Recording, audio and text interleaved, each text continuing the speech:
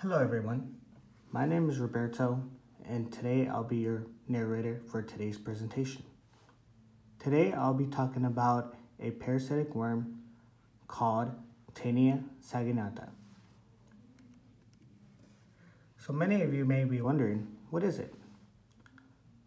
It's a parasitic tapeworm that comes from the class Ceratota, genus Taenia, and species T. saginata, T standing for Taenia.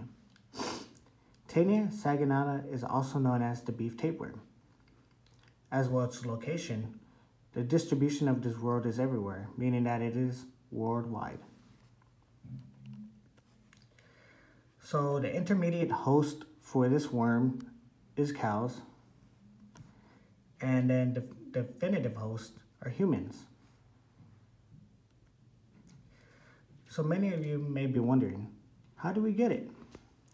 So first things first, it occurs when animals drink contaminated water or eat contaminated food with eggs in the feces. These eggs go inside of the cow or some animal, and then when humans actually come in contact and eat undercooked beef or contaminated water, then humans actually contract the worm.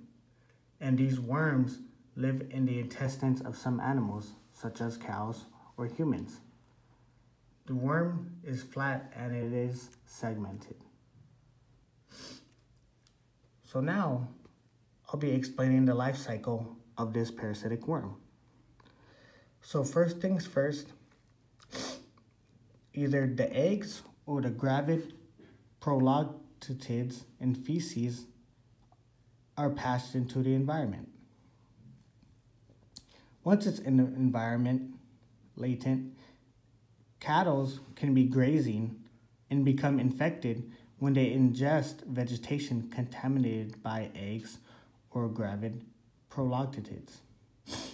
Once these eggs are inside of the cow, they become oncospheres which hatch, penetrate intestinal wall, and circulate to muscle tissue.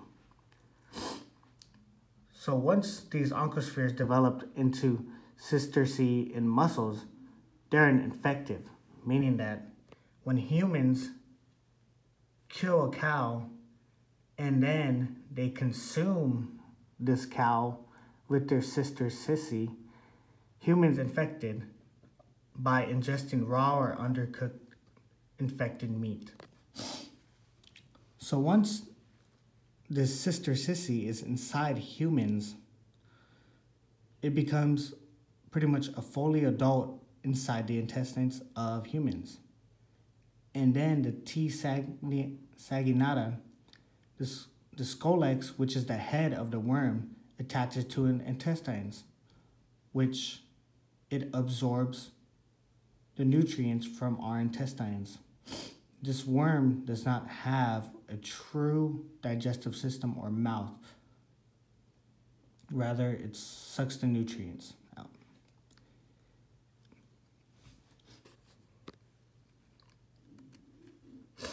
So once you have the worm inside of you, you may experience some symptoms such as nausea, weakness, diarrhea, abdominal pain, hunger or loss of appetite, fatigue, weight loss, and vitamin and mineral deficiencies.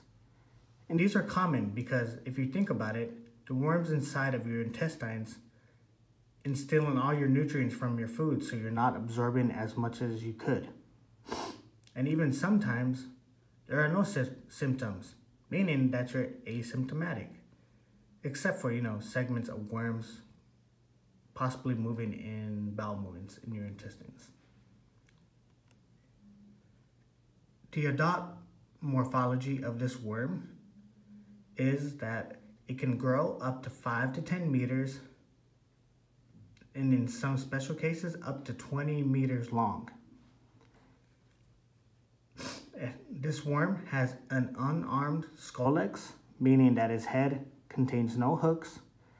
And then as for the segments, it has a mature progloglotid and a gravid prolongatids. Prolongatids are pretty much the segments of its body where it contains a uterus and testes, and these worms produce asexually. So once you have this worm and you go to the doctor, they diagnose you simply by finding eggs in your feces, stool sample, or the occasional blood test, the test, when you have vitamin deficiency. Prevention. So a simple way to prevent from getting this beef tapeworm is just to cook your meat all the way through, or just avoid beef in general. And if it happens to be in contaminated water, just make sure that you wash your hands before and after with soap and just be hygienic. So examples of getting this beef tapeworm is if you go to like a Korean barbecue or a hot pot where you actually have to cook your own meat. Make sure that you cook it thoroughly, make sure it's not red so you don't get the beef tapeworm. And this concludes my presentation. Thank you for your time.